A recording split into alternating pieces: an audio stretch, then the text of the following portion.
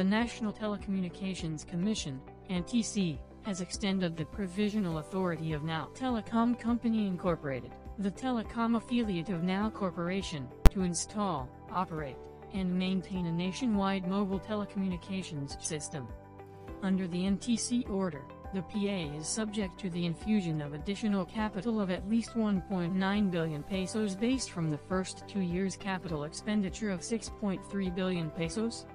In the submitted rollout plan and approval by the Securities and Exchange Commission, SEC, of the increase in the authorized and paid-up capital, according to the telco unit. It added the PA is not specific to 3G or third-generation mobile communications technology but can extend to other technologies such as 4G, 5G, or even outer space.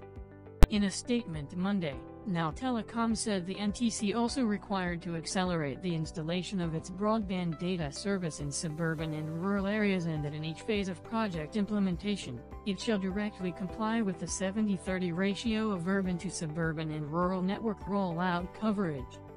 We are moving forward with the corporate restructuring of Now Telecom to take it to the next level.